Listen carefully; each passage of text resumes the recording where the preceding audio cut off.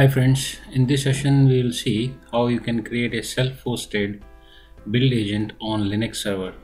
So it's very easy to create one and we can use that instead of using Microsoft provided hosted agents. You can select virtual machine on the left side menu to create a VM, or you can go to the all services and search for virtual machine and then select there, so that we will create a VM. Click on add, and here my subscription is pay as you go. You can create a resource group. I have already one test POC, so I will just select that, or you can click create new to create a new resource group. Then just give a name for your VM. I'm giving Ubuntu VM agent. It must be unique, so yeah, there is a green mark, so it is unique. Then I select the location where I want to create this, Australia East, and I will select the image, Linux image, which is Ubuntu. I'm selecting server 16.04. I can select a size for this. I will go for minimum size because I just want to create this VM for demo purpose, so I will select this B1S. You can select based on your requirement. And then either you can use SSH public key for login to your VM or password based. I will create username and password, which will be a little easier to log in. So test admin, and I will give a password. Make sure your password complies with the requirement. Say it requires caps and it requires special character and minimum 8 characters in the password.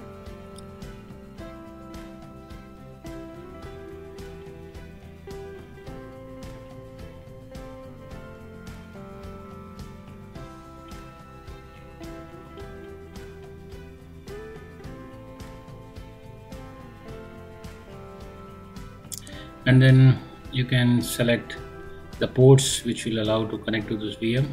Obviously we will be doing SSH to this VM, so I'll select SSH. Port number 22 will be open, and once selected you can go for rest will be default. Now next disk, I'm not going to choose any option. I will go with the premium SSD, which is default here. There are other options also to select from. Next, networking, again I'm leaving it as default. It will take care of the CIDR to select. And advanced, I'm leaving default here. You can provide tags, I'm leaving it here, and then just click review and create. So it is going to validate all the parameters, and once it has validated, it allows me to click create, and now it will start deploying the VM for me. It will take few minutes. Once it is created, you will see it will show up like this. If you click on Ubuntu VM agent, you can see more details about this VM, and here you can copy this public IP address which you will use to log into this VM so that we can configure the build agent. Now I will open PuTTY. This tool you can use to log into create a session with the VMs, and once you click open, just say yes to this and provide your username, password.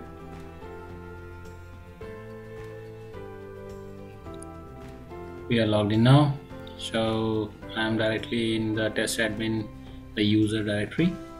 Now we'll go back to our project area, and under project settings, under agent pools, you see I have already created one pool, self-hosted Ubuntu agent, and under this there is no agent running right now. So we'll click new agent button here, and it opens up this pop-up which shows Windows, Mac OS and Linux. We'll go for Linux x64. To download the agent, just copy this link, and on our VM we'll try to download the agent. So use this command and paste the link, and it immediately downloads it. We'll just do ls to see. Yes, it's downloaded. Now we'll use the next command which is given there. We'll create a directory my agent, and then we'll change the working directory to my agent. So we are in my agent directory now, and you can see here. So now we'll unzip the build agent file. To do that, we'll just copy the tar command, the initial command only, not the full path, because our path is different, and we'll provide the .gz file to be unzipped. It'll take few seconds to unzip this. Now this is unzipped, so we'll try to configure the build agent now. To configure, we have to use the config.sh file, and the command is like .config.sh, and you will find that it may provide some error, and it's asking me to run this script so that .NET Core 2.1 dependency is installed. So I will run this, and sometime you need root permissions to execute. I don't have permissions, so I will run it as a sudo.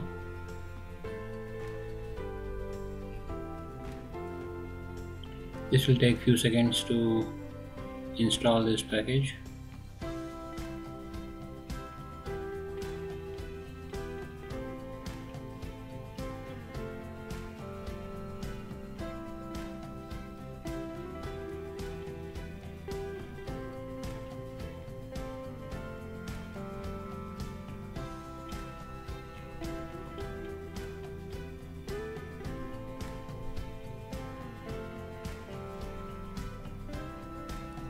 Okay, it is installed now, and we can see the files.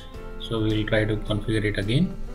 Run config.sh command, and it will ask, and you just enter default, then it asks for the URL. This is nothing but the URL for your project. If you go back to project, and we'll copy the URL, which is your project name .visualstudio.com or dev.azure.com/your project, and then default. For path, I will go to security, and we'll create a access token. So I'll create a new token. I'll give some name for it, say for agent, let it for 30 days, and full access, and create. Be careful, you have to save this token somewhere, because once you close this, it will be lost. So I paste this token, and so it's connecting to server now. Now it asks for the pool agent name. I've already created agent pool. To get the name, we have to go back to our project settings, agent pool.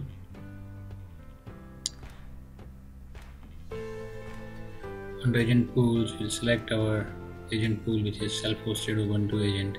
So we'll copy this,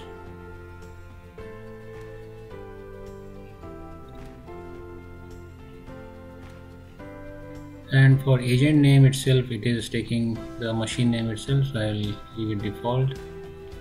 And for work directory, again I will keep it default.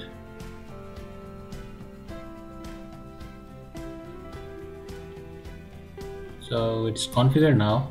Now I will run this build agent by command run.sh, and you can see it's trying to connect to the server now, and it's ready, and it's listening to the jobs.